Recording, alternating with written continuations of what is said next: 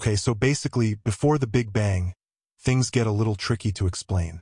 If you think of the Big Bang as just a super hot, super dense point in time, then our best guess is that there was something before that called inflation. Brian Cox said something pretty wild about what existed before this Big Bang thing, and it kind of freaked scientists out. The idea is that the universe was already there, but it was cold and empty, and then it started expanding super fast. Then, this expansion slowed down, stopped, and all the energy that was driving it got dumped into space, heated everything up, and made all the particles we're made of. That's what we call the Big Bang. Creepy, right? So, this whole theory has an extension called eternal inflation. Basically, inflation never really stops. It just slows down in certain areas. Imagine the universe stretching and stretching, and then slowing down. Each of those slow patches is basically another Big Bang and another universe like ours. So, you end up with this picture of an infinite number of Big Bangs all creating different universes. It's like an infinite fractal of universes. Now, even if you took all the energy out of the universe, it wouldn't really be empty. Right now, the universe is full of stuff. Matter, radiation, antimatter, all sorts of stuff. But even without all that, the universe would still create new energy. It's like the universe doesn't understand the idea of nothing. Even if you removed everything, the expansion of the universe would still make radiation. So the Big Bang? Maybe it's not really the beginning.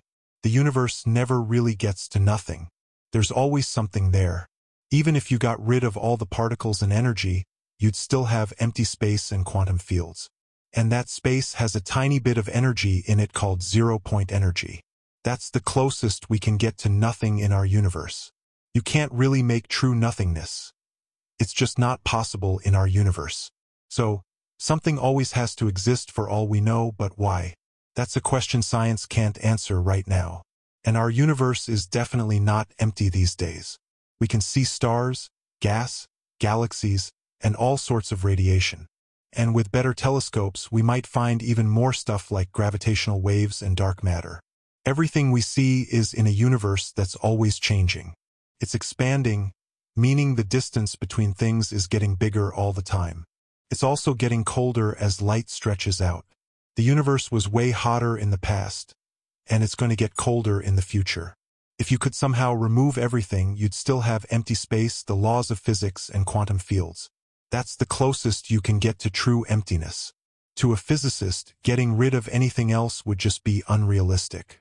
That would mean that dark energy would still be around, even in an empty universe. So, was there a universe before ours? Maybe.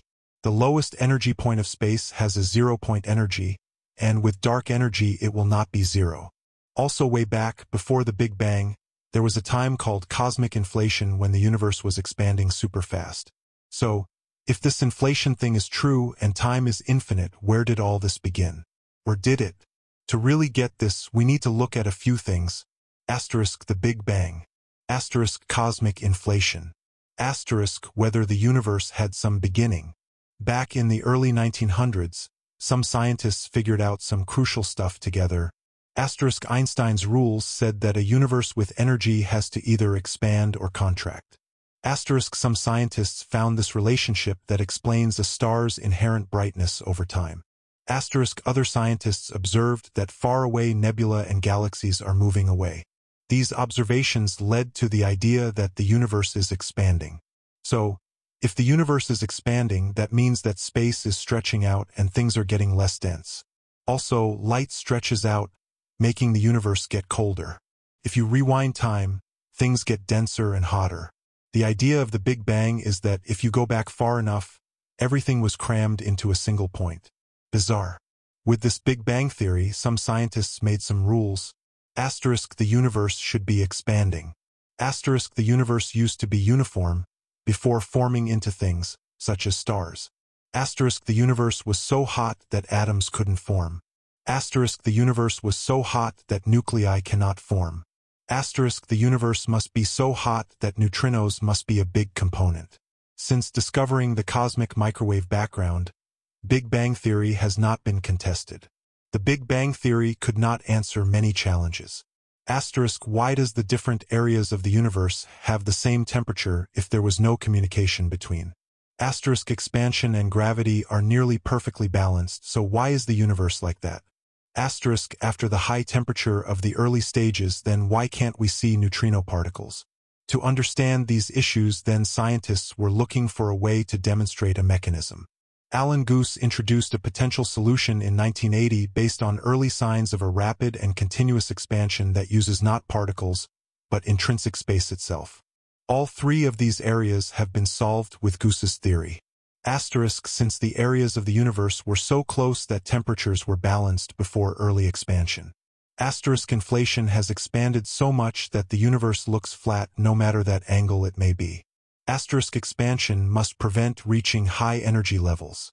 Inflation theory was proven by both CMBB and large-scale universe layouts. Okay, so basically what happened before the Big Bang? You gotta be careful how you talk about it. If you're really specific and say the Big Bang was when the universe was super hot and dense, and we know it was because we can see that looking out at the sky, then our best idea of what came before is something called inflation. What was there before the Big Bang? Scientists have been scratching their heads about this forever, but it sounds like they might have figured it out. Brian Cox even said that something terrifying was around before the Big Bang. So, the theory is that the universe was just there, cold and empty, but expanding like crazy fast. Then, that expansion slowed down and stopped. All the energy that was making it expand just got dumped into space, heated everything up, and made all the stuff we're made of. That's what we call the Big Bang. So, what was before it and why is it scaring scientists? Let's check it out. This idea has something called eternal inflation tacked on, which says that inflation never really stops. It just slows down in little pockets. Think of the universe like it's stretching, then it slows down and stops in small spots. Each of those spots is basically its Big Bang and its universe, and ours is just one of them. So, you end up with this crazy picture of a never-ending universe with tons of Big Bangs, which is called the inflationary multiverse. It's hard to think about absolutely nothing existing in the universe. Even if you took all the energy out, it wouldn't be truly empty. Right now, the universe is full of matter, radiation, antimatter, and all sorts of stuff. It seems like the universe doesn't get the idea of being totally empty. If we got rid of all the energy, you'd think it would be totally still and have no particles. But that's not what happens. Even if it's empty, the universe would still be expanding and making radiation. The Big Bang might be a misunderstanding. The universe never actually gets to the point where it's empty. With all this, how could the universe have come from nothing? We can be sure that there's always something there. Even if you get rid of all the particles and stuff, empty space is still there. If you get away from everything, clear out any fields, and stop photons from getting in, there's still something there. Quantum fields stick around, and the rules of physics are still in force. There's always some energy, a tiny bit, even in empty space. That's the closest we can get to nothing in our universe. You might think you can imagine something even more nothing-like, but that's not real. You can't test it with science. So, we know that something always exists because true nothingness can't exist in our universe. But we still don't know why. Right now, our universe is far from empty. It's packed with stars, gas, dust, galaxies, and radiation. With better tools, we might find even more stuff that we think is out there, like gravitational waves or signals from dark matter. Everything we see is happening in a universe that's always changing. It's cool to try and understand how it all changes over really long amounts of time. The universe itself is expanding. That means if you pick two spots far apart, the distance between them would get bigger, and light would take longer to travel between them. The universe isn't just getting bigger, it's also getting colder. When it expands, light stretches out, loses energy, and gets cooler. The universe was hotter in the past and will get colder in the future. Things with mass and energy pull on each other, forming clusters and bigger structures. If you could somehow remove everything, matter, radiation, all the energy, what would be left? Just empty space. But it would still be expanding, following the laws of physics and full of quantum fields. That's the closest we can get to nothing. To a physicist, a totally empty universe wouldn't make sense. It wouldn't be like the universe we live in. It suggests that dark energy would still be around even in a universe without any matter. Was there a universe before ours? If all the quantum fields were at their lowest energy, we'd get to the zero-point energy of space, where you couldn't get any more energy out. If the universe has dark energy, it's likely that the zero-point energy wouldn't really be zero. As the universe keeps expanding and cooling, radiation will become the main thing in it, and then dark energy will take over. But there was also a time in the past, before things cooled, when something other than matter and radiation was in charge. During cosmic inflation, the universe expanded really fast.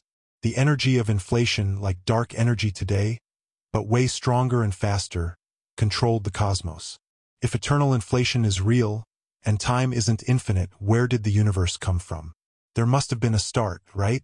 So, let's talk about three things that people mix up: the hot Big Bang, cosmic inflation, and the question of whether the universe had a beginning. Back in the early 1900s, some big discoveries came together. Alexander Friedman showed that a universe full of stuff had to be either expanding or contracting. Henrietta Leavitt figured out that the brightness of certain stars was related to how their brightness changed over time.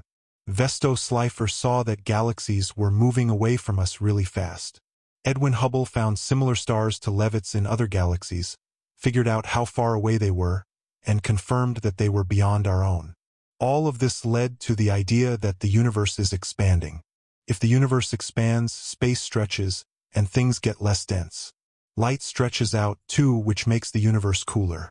If you went backward in time, everything would get denser and hotter. If you went back as far as physics allows, you'd get to a point where everything was in a single spot with infinite density and temperature. The initial idea of the Big Bang led to 5 expectations about the early universe, such as: the universe should be expanding, it should have been pretty uniform at first, it was initially too hot for stable atoms to form, leading to the cosmic microwave background. Light elements like hydrogen and helium should have been created in the early universe, and neutrinos should have played a big role, which was recently confirmed. All this lines up with what we see today, so the Big Bang theory has been the main explanation for the early universe since the 1960s. But as more evidence came in, some problems showed up that the Big Bang couldn't explain on its own. Some things we saw didn't fit with the idea of the universe starting from a crazy hot and dense state. 3 main issues were: the horizon problem, the universe has the same temperature and density everywhere, but those areas are so far apart that they never had the chance to interact. The flatness problem, expansion and gravity are balanced just right in our universe, making space flat. Why? The monopole problem, if the universe was super hot early on, why don't we see exotic particles like monopoles?